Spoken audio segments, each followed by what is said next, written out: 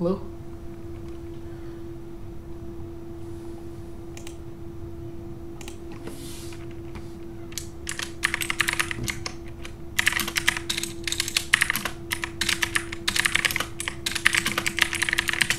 Okay, we're gonna wait for people to come and we can start.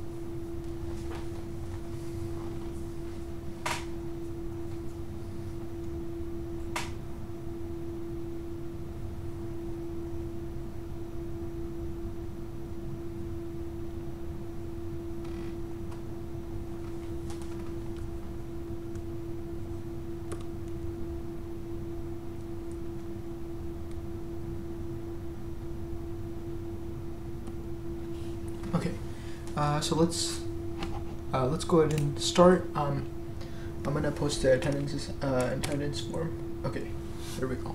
It should be in there. Okay, so today we're gonna be learning about linear regression.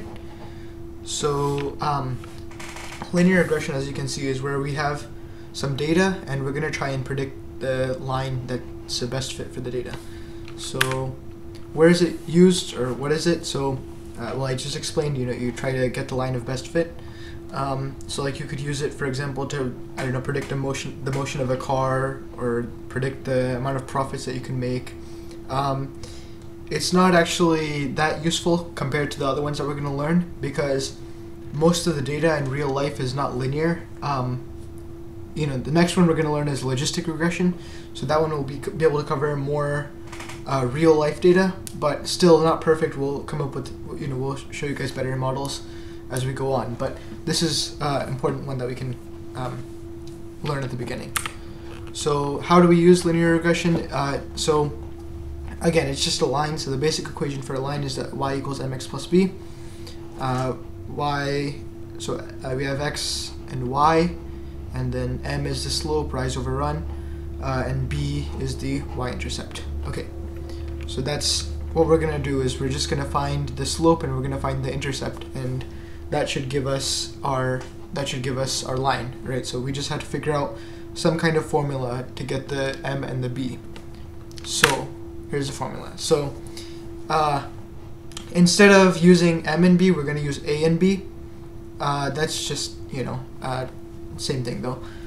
So the y-intercept is pretty easy once you have the slope, right, which is down here.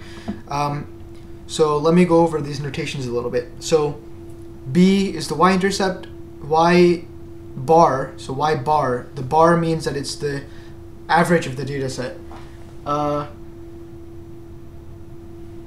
So the average of this data set, there's going to be x data set and y data set. So the x data set is the input data and y data is the output data. So you're going to take in the x data and you're going to try and predict the y data. So you're going to, but to actually get these numbers, you need to give it some training data.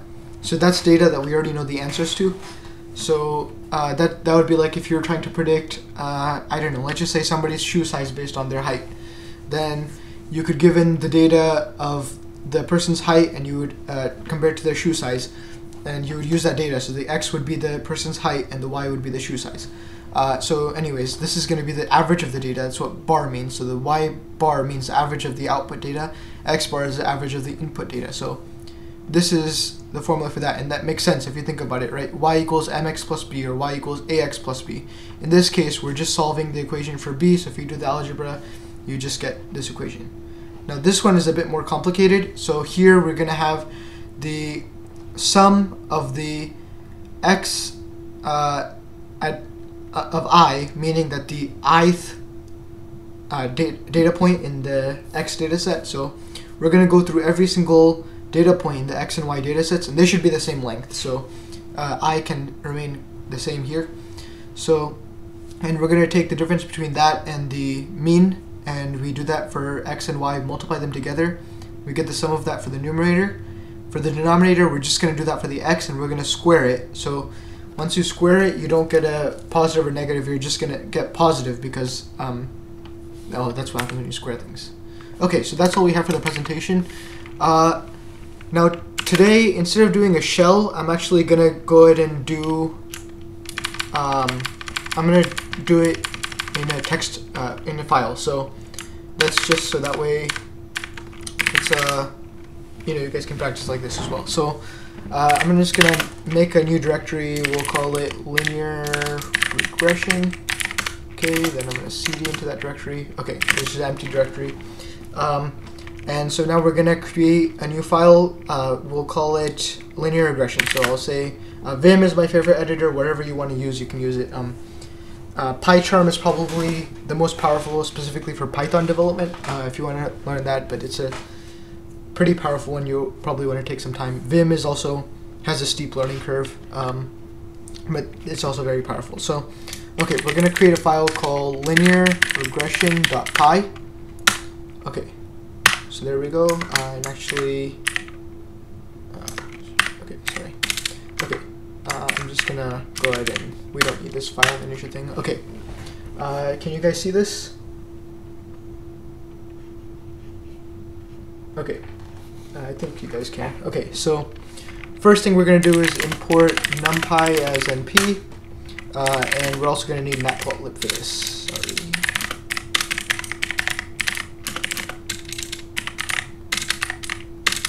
Okay. Okay, there we go. Okay. So we're not going to use actual data for this one. We're going to use randomly generated data from NumPy, but if you want to practice, you guys can also go ahead and try and find real data. You guys can also use pandas if you find a CSV file, whatever you want to do. I see that there's a new person that's joined. I'm going to post the attendance form again. Okay. So anyway, so first let's generate the x data, right? So x data is what we're going to put in, right? So here we can just create a range 50. So we're just going to get integers from 0 to 49, right? Next, we're going to create our y data. So that's going to be, we can say, sorry, we can get np dot, and then, okay, so you can do np.random.randint. We're going to go 50 data points from 1 to 50. Okay. Now, this here, you wouldn't get any correlation, right? Because it's just random data. So what we're going to do instead is we're going to do a cumulative sum.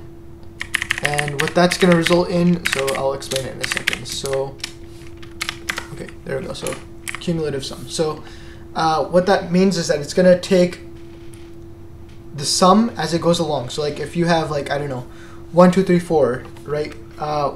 Like let's just say this x data, it's going to be like 0, 1, 2, 3, 4. So what it'll do is, here, let me write this here. So comments in Python are the pound sign, by the way. So I'll have x is going to be 0, 1, 2, 3, 4, so on, right? Well, if I do cumulative sum of x, that's going to be, so this first one is 0, Next one is going to be 0 plus 1, so that's 1. Next one is going to be in this case, so 0 and then 0 plus 1, and then it's going to be 2, but plus 1 plus 0, so it's going to be 3. Next one is going to be 3 plus 2 plus 1 plus 0, so it's going to be 6. And then next one is going to be the same thing, but you add 4, so it'll be 10, and so on, right? So that's the cumulative sum. So basically what it'll do is it'll take this random data, and the rate of change will still be random, but it'll be somewhat linear. So that way we get, you know, some correlation at least, rather than just trying to find something out, some correlation out of nothing. So now let's go ahead and plot this as a scatter plot. We'll plot x and y, and also let's just go ahead and create comments so we know what we're gonna do. So we're gonna create the data here. We're gonna plot the data. Okay. Okay. So now we're gonna show this. Now on my Vim config, I have a key binding set to run the thing for me, but I'm going to show you how to run it from the command line. So I'm going to write and quit out of this. So now you can see I have this linear regression.py right here. So what you're going to do is you're going to run Python, and then you just type in the name of the file. And there we go. So we get our graph right here. So this is the cumulative sum of random data from, I think 1 to 50, right? So yeah, we got our graph right there. Okay, so let's continue. Okay, there we go. Okay. Okay, there we go. So now that we got that, okay, so now let's actually do the linear regression. So the formula that we saw earlier, right? So first, you remember that we had to calculate the slope before we get the intercept, right? That was part of the formula. So let's calculate the slope. Okay. So we're gonna calculate the numerator and then the denominator, and then we'll finally assign that to the variable, and we'll call it a, because that way we can play with the thing. So I'll explain what I'm doing in a second. So okay. So here, if you remember back to when we were doing the Python lessons, we covered the zip command, not the command, the function.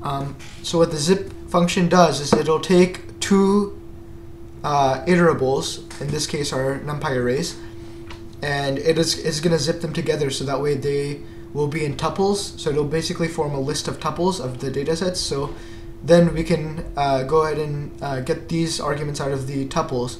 So it'll create tuples of x and the y. So right here we're going to get the xi and yi. If you remember in our formula, we had x of I and y of I for iterating through the data sets. Okay, and remember in Python, indentation is how you denote, I guess, the blocks of code. So you want to keep your indentations constant. Okay, so we're gonna do numerator. We're gonna add the xi minus x dot mean, right? So remember it was and then we're going to multiply this to yi minus y dot. Okay. So if you remember that part of the formula, the numerator, it was the difference in these x and the x mean and the y mean. So, and then the product of those two. So we're gonna continue, and so that we're just gonna follow the exact same formula. So then now for the denominator, we're just gonna add the xi minus x dot mean, and we're gonna square this. Okay, there we go. Okay, so now a is gonna be numerator over the denominator. Okay, so now we just have to calculate the intercept. Okay, so you remember the formula was y mean minus a times the x mean. Okay, so now we should have our slope and our intercept, right? So now let's go ahead and print our values. Okay, so we're gonna print. Okay, so our slope is gonna be. Actually, you know what? I'll just use the f string. Okay, our slope is A, and our intercept is B. Okay, here we go. Okay, now last thing we have to print, last thing we want to do is just show plot of this. So now we can plot line. Okay, let me just scroll down a little bit. Okay, so we're gonna do plt.scatter xy, plt.plot x and a times x plus b. Okay, so if you remember NumPy arrays, we can directly apply the arithmetic to them. So here we're going to plot x, and then we're going to plot a times x plus b. So this will take every single element in x, multiply by a, and add b. This is just a quick way to plot it. Not the best way, but it works. Okay. Lastly, we just have to show the plot. So, okay. I'm just going to run it using my key binding. So, okay. There you go. You can see right here it creates the line of best fit, and it worked pretty well. I mean, again, it is just kind of randomly generated data, and we did the cumulative sum, so it does have a pretty strong correlation. But okay, and then you can see right here, it should have given us the typical rule. Okay, there we go, right here. So our slope is about 27, and our intercept is about 9. So that's how we do. Okay, so that's how you do linear regression from scratch. But oftentimes you just want to be able to have somebody else's algorithm do it. So we can do sklearn.linear model import linear regression. I should have probably, okay, so this is sklearn. This is scikit-learn. It's another module. We'll use it for several of the models. Linear regression is one of them. Okay, so to install it, you want to do pip install scikit-learn. And I already have it installed, but okay. So now we have this installed. So from the linear module class, we have from that module we have this class. Okay. So I'm going to go to the end of the file, and so now we're going to go ahead and do the same thing, but this time we're going to use linear regression. So we're going to create a model. It's going to be a linear regression model. We don't need any arguments for this one. So now we're going to train the data. So but first we have to kind of pre-process the data a little bit. So for scikit-learn, it likes it whenever it's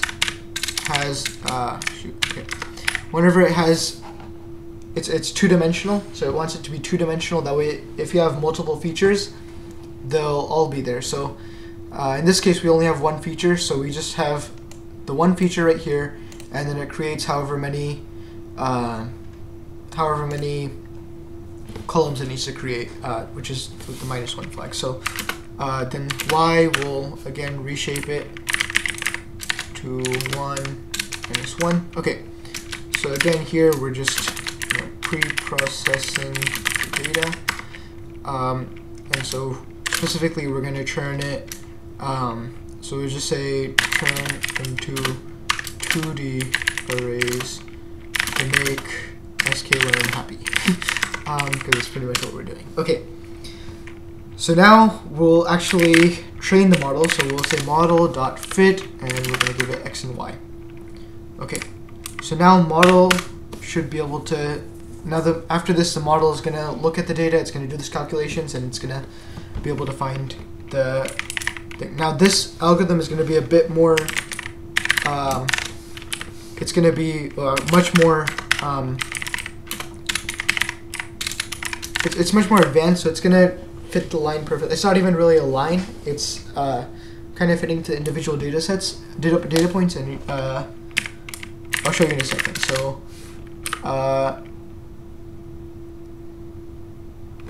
yeah, I have to reshape this, so I have to flatten this basically. So okay.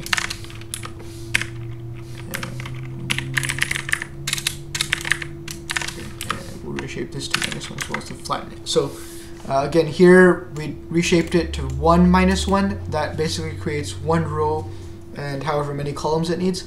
Here what we did was we just turned it into however many columns, I guess you could say, but basically a linear, it's going to turn it into a linear data set, right? So everything is in one single row, and it's only one dimensional. That's just so that way matplotlib, that's basically to make matplotlib happy. So here we're making scikit-learn happy, here we're making matplotlib happy.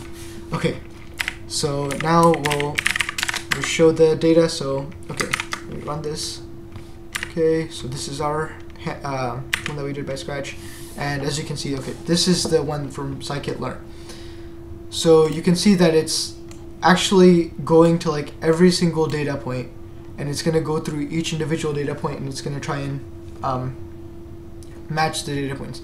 Now this is actually not a good thing, because this is something called overfitting in machine learning. So what this means is that your data or your model is too close to these points. So if we try to give it any other points, like from arbitrary, so let's just say we're going for the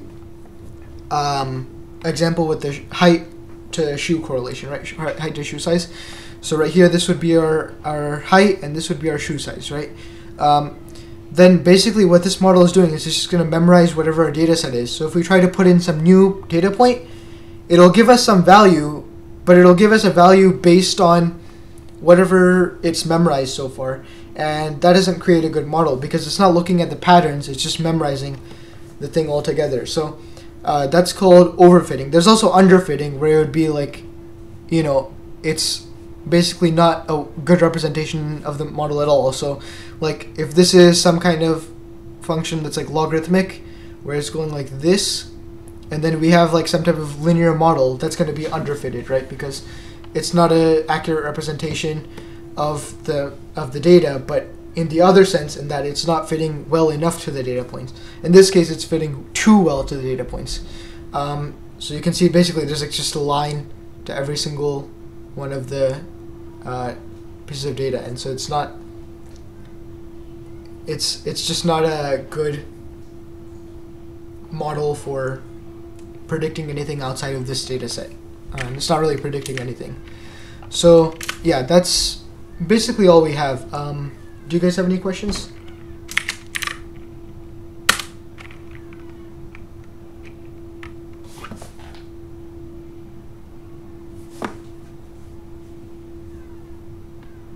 Okay, no questions. So this lesson was pretty short. I suspect that maybe the next one might also be relatively short.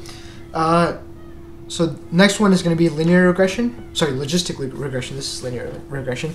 And then after that, we're going to do KNNs, SVMs, and so on. So this one's probably the most boring out of all of them. It should be getting more interesting. Next one is going to be a little more interesting. Not the really exciting ones, but it'll be more interesting than this. KNNs are they're kind of more like they're more I guess brute force kind of, like it takes more computing power, and it's not as efficient of a method. Then I think we'll do SVMs. SVMs are actually very powerful, and like even comparable to neural networks. And then after that, I think we're doing neural networks. There might be another lesson in between. K-means clustering. That's a different type of method, so we'll learn that. So anyways, hope you guys had fun learning this. And you know, hope you have fun on the rest of the lessons. Have a nice day. Bye.